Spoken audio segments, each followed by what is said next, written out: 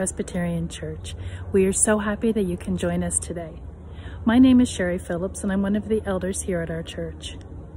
If you're interested to seeing what's going on at our church, check out our website at www.amberleachurch.ca.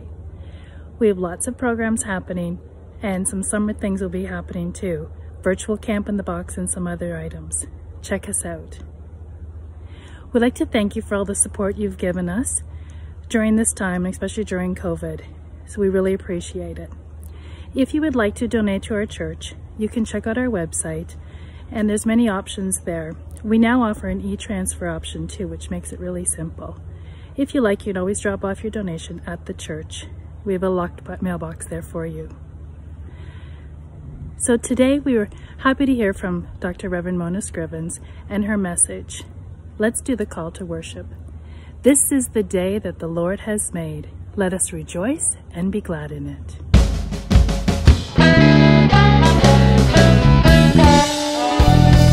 Well, welcome back, Amberlea.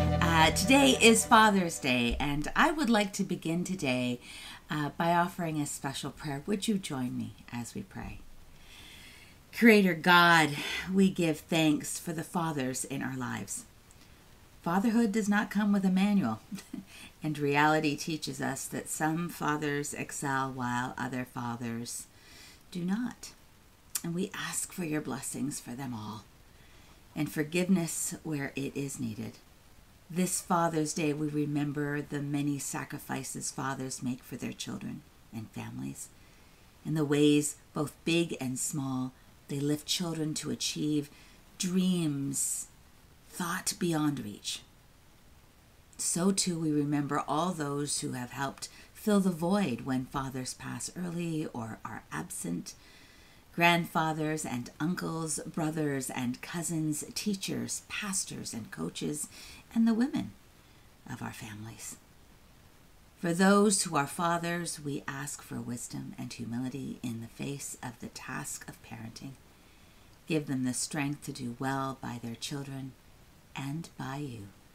In your holy name we pray, O God. Amen. Amen. Happy Father's Day. Okay, so we are in part 2 of a series entitled, Don't Forget to Remember Not to Forget. Important, right?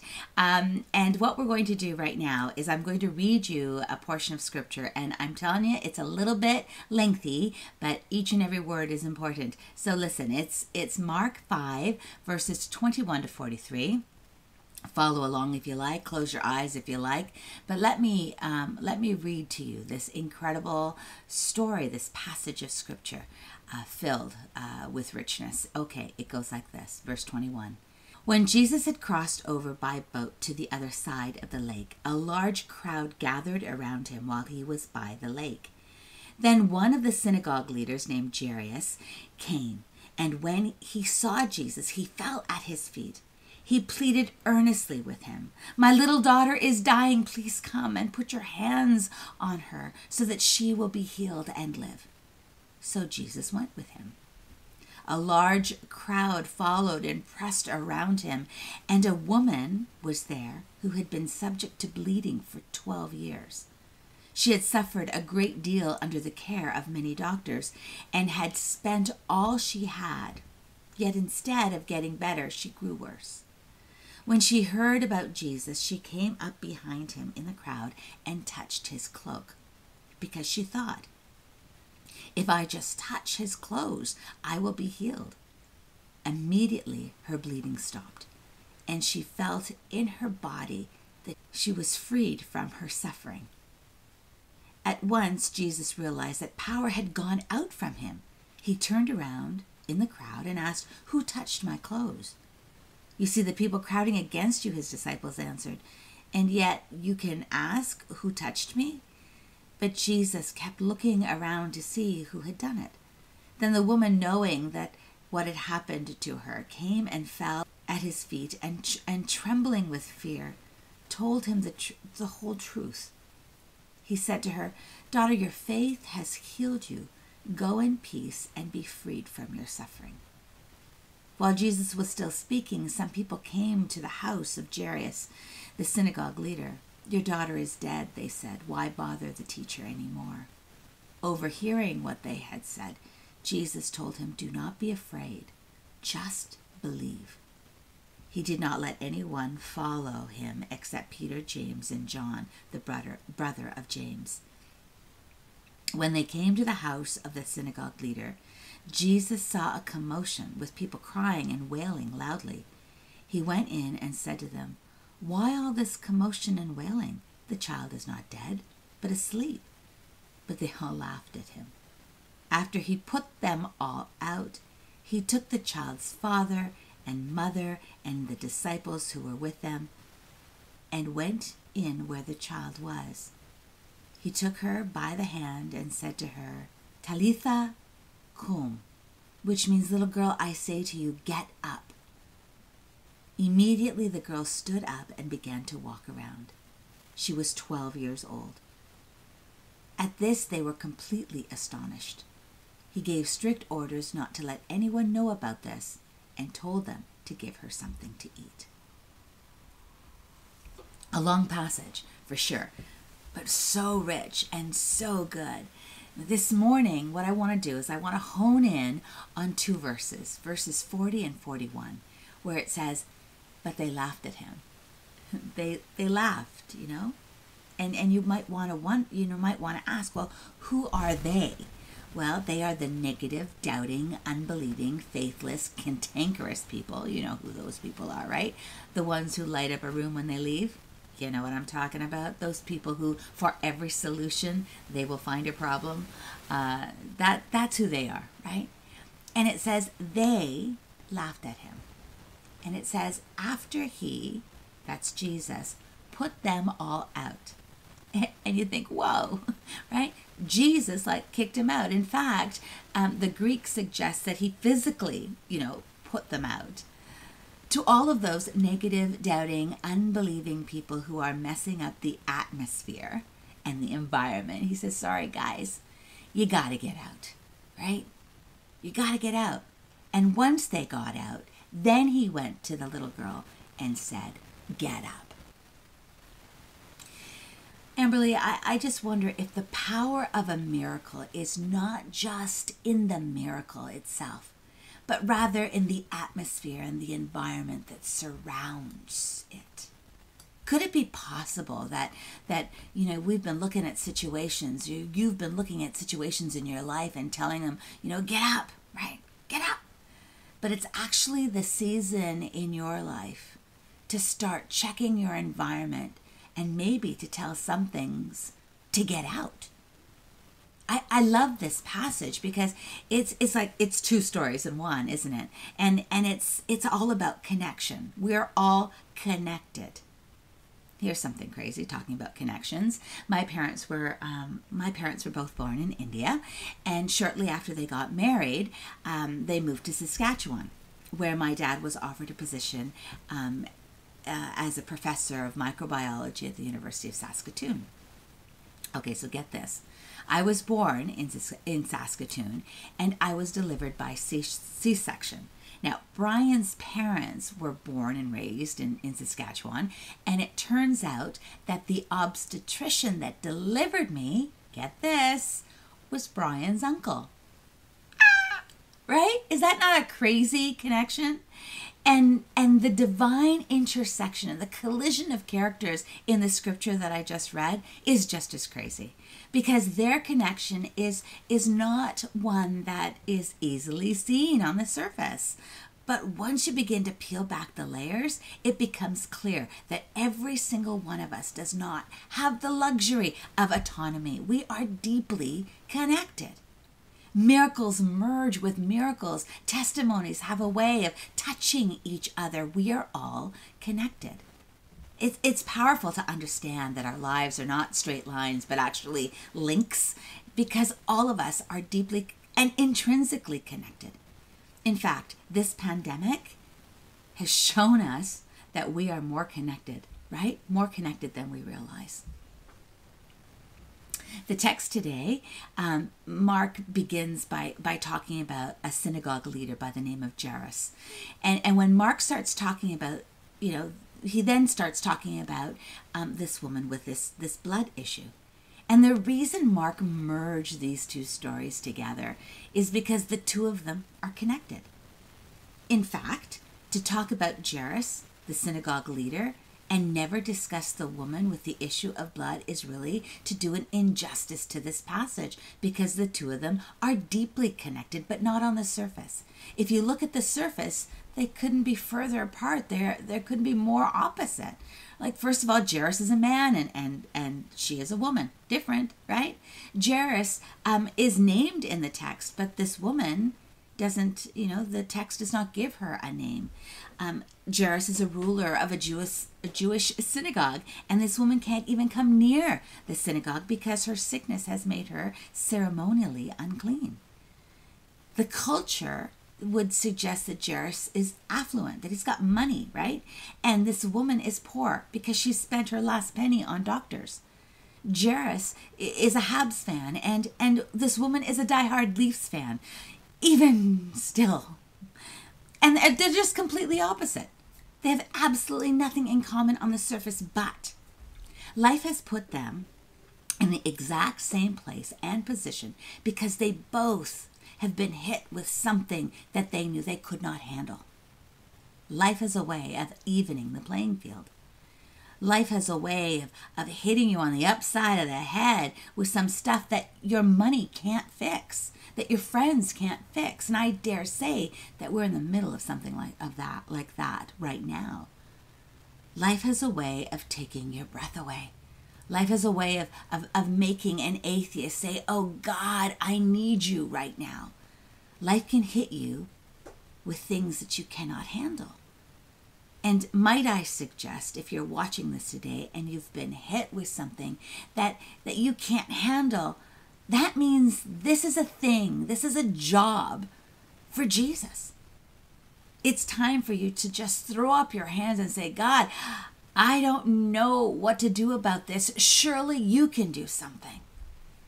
Now look at Jairus and this woman. Nothing in common on the surface, but both ended up in the same position, having to push people out of the way to get an appointment with Jesus.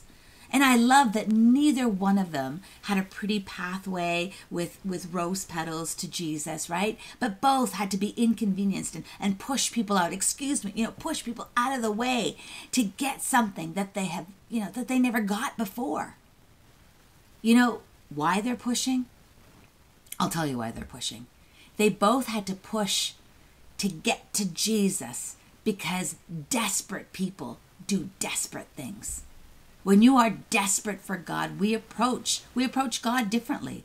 When you're really desperate for God, you don't care what other people think about, you lifting your hands up in worship. When you're desperate for God, you'll pray 3 times a day.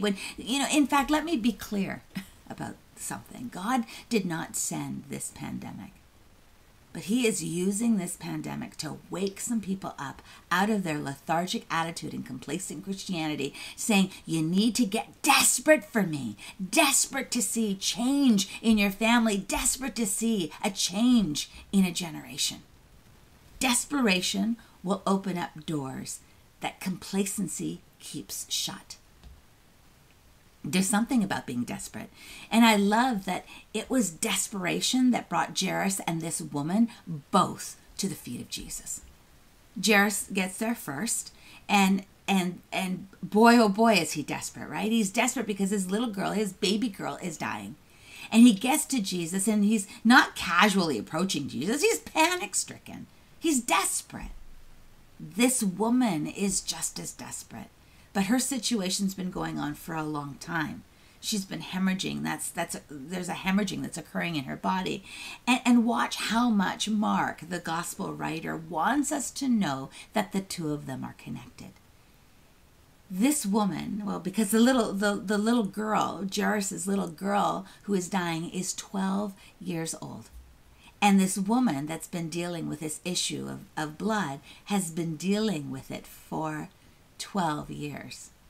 A 12-year-old girl dying and a 12-year-old disease. So chronologically speaking, the same year that this little girl was born is the exact year that this woman was probably diagnosed with her disease. Mark chapter 5. If it was a movie, with the producers of This Is Us, and they were making a movie, the scene would flash from the feet of Jesus and then pan, say 12 years earlier. And then they would go to a hospital. They shoot it on a scene. And walking out of the hospital, you with me? Walking out of the hospital would be Jairus and his wife. And they would be holding their brand new baby girl. And they'd have that weird, goofy look, that silly parent look as they're casting a look down on their baby, right? And then coming out from the same hospital is a woman, tears rolling down her face because she has just been diagnosed with a disease that doctors don't know what to do about.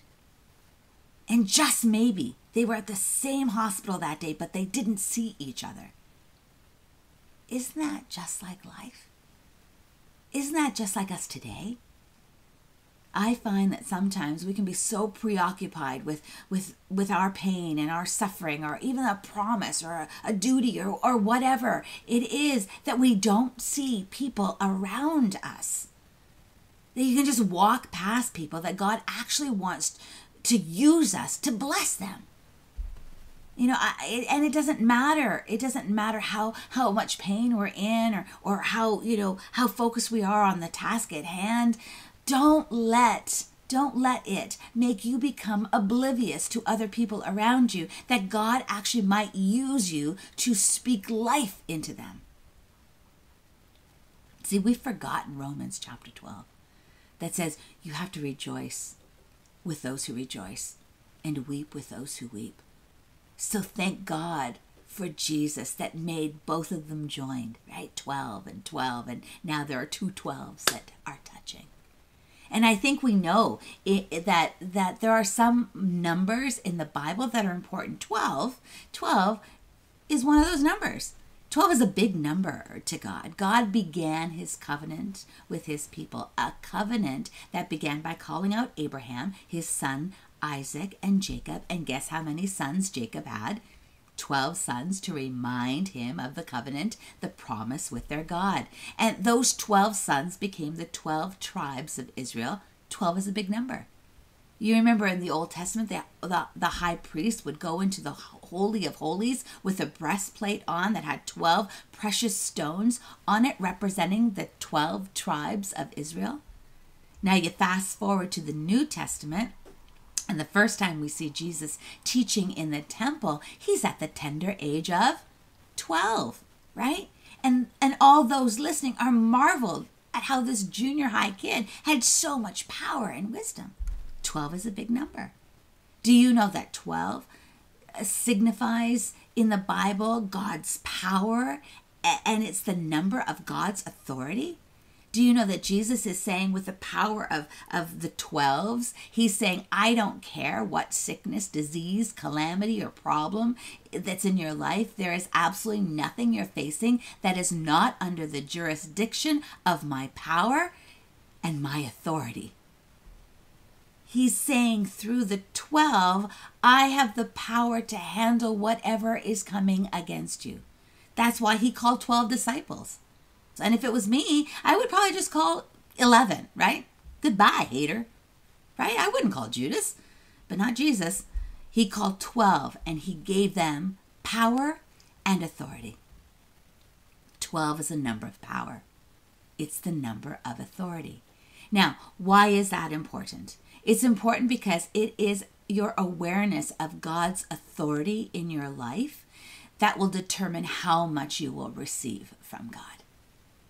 See, often we look at a passage like this and we reduce it to faith, because Jesus said, daughter, your faith has healed you. And we know faith is important, right? Faith is a substance of things hoped for and the evidence of things not seen. Without faith, it is impossible to please God. Faith is our anchor. Nobody takes an anchor and just throws it in the water. You're going to lose the anchor. You better connect it. You got to tie it, the anchor, to something. And watch this. My faith is connected to his authority and the authority of his word and the authority of his his power to know that Jesus has the final say. If you don't connect your faith to God's authority, you're going to have a problem. See, some of us think we have a faith problem.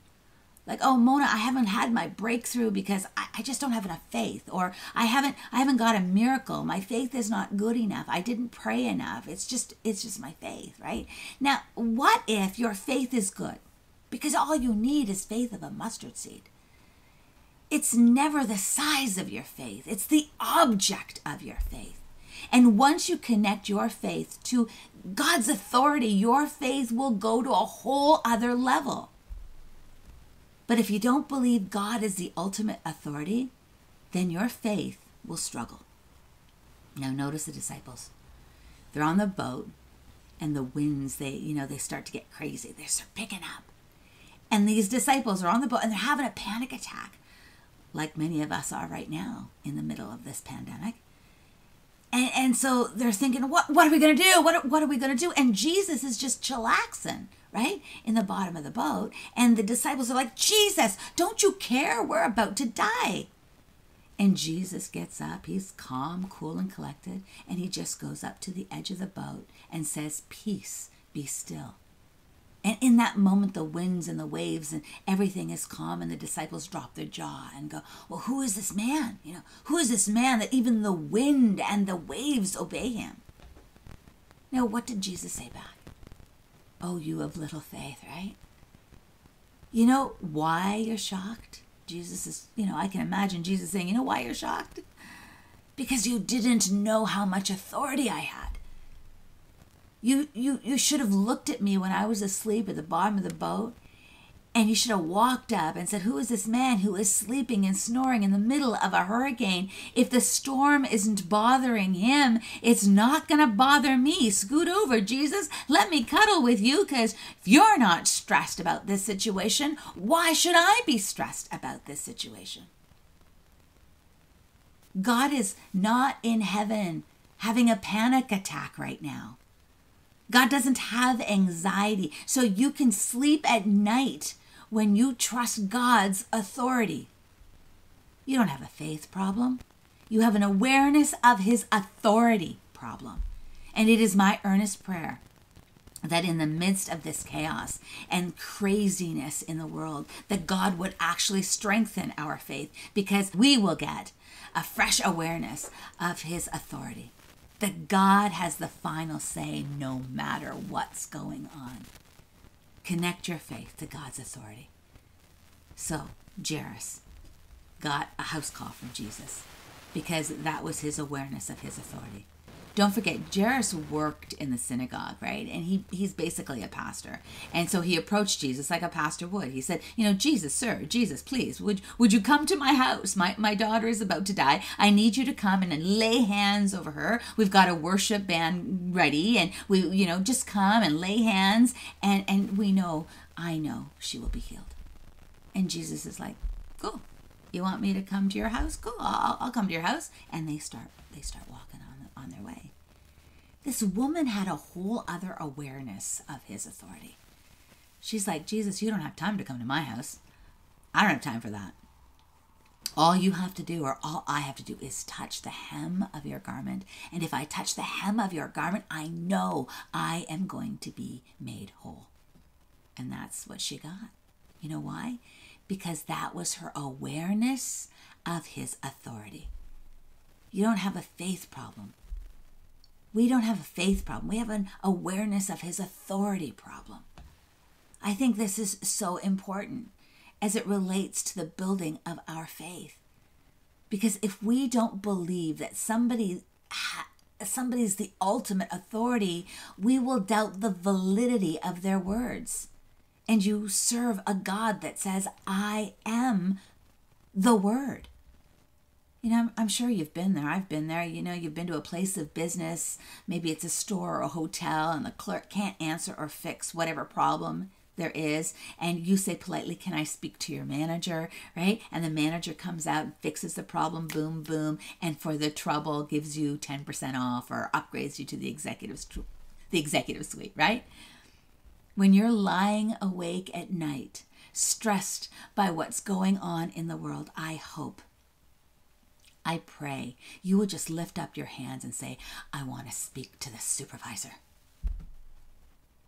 I need to speak to the God of heaven and earth. I need to speak to the Alpha and Omega. I need to speak to the beginning and the end. I want to speak to the one who spoke the world into existence. I want to speak to the God who has authority. God has authority. You don't have a faith problem. You have an awareness of God's authority problem. Know who has the authority. This woman goes, for 12 years. You know, I've been speaking to mid-level employees, she said. I demand an appointment with the supervisor. She touched the hem of his garment, and immediately she was healed. But the miracle doesn't stop there, because don't forget, this woman and Jairus are connected. Don't forget that before this woman was an interruption to Jesus' journey to Jairus' house. She was an interruption, just like what's going on in our world right now. This is the biggest interruption. But sometimes interruptions are invitations for a miracle. But Jesus was approached by Jairus first. He said, Jesus, you got to come to my house. Please, my daughter is dying. Time was of the essence. Jesus did not have time to waste. Like, hurry up. And I can see Jesus going through the crowd, and Jairus is probably, leading him, going forward. Come on, I'll show you where my house is. Come follow me. Jesus, come on, hurry up. He's gotten through the crowd of people. He's forcing his way through and he checks back to see whether Jesus is still back in the crowd. And all of a sudden he looks back and he's lost Jesus in the crowd. Where did he go? I told him this is an emergency. Time is of the essence. What is he doing? And all of a sudden, he finds Jesus surrounded by people talking about who touched me. And Jairus is like, are you serious right now? I just told you this is an emergency. What do you mean, who touched you? Everybody's touching you, Jesus. And isn't it frustrating when God makes you wait? Not only does he stop, Jesus waits for this woman to come out of the crowd. How long did it take for her to sheepishly, come through and admit, oh, it was me? And he starts talking to her. And like Jairus has to wait. And I can just see steam coming out of his ears. Are you serious? Are you kidding me right now? And the Bible says that Jesus let her tell him the whole story. Right? And if you've ever had another woman tell you her whole story, it may have taken some time. And I imagine Jairus, oh my goodness, woman, get your healing and go, right? We got to get to my house. And it's frustrating when God makes you watch a miracle while you're waiting on your miracle. Isn't it frustrating to watch other people get a promotion and you lost your job? To watch other people post pictures of their baby on Instagram and Facebook, and you can't have a child yourself? What do you do when Jesus makes you watch a miracle while you're waiting on your miracle? God will often make you watch a miracle while you're waiting for your miracle, and it's not to discourage you. It's to encourage you, to let you know that if God did it for them, God can do it for you too. It might not be the same way, but if you'll just trust God and know that God has all power and all authority. That's why God was able to heal this woman and then even go to the house when Jairus thought that all hope was lost and say, do not be afraid. Just believe. He walks all the way to the house. They already started the funeral. And Jesus goes, why y'all crying? The girl's not dead. She's just asleep. And they laughed at him. He says, oh, you think that's funny, do you? Every one of you that laughed, I got a word. Get out. Hear that? This might be your season to start doing some cleaning and start checking your environment and telling some things, enough is enough. You got to get out. Somebody needs to tell fear to get out. to tell anxiety to get out. It feels like the world has stopped. Everybody is on pause, and before life resumes, which will be very soon, maybe we have an opportunity to check our environment. Some things that you've been putting up with for a long time that may need to get out. Maybe a relationship, maybe negative thoughts. Replace it with the Word of God. Tell that thought of giving up to get out. Tell that thought that God has abandoned you to get out. Because God is with you.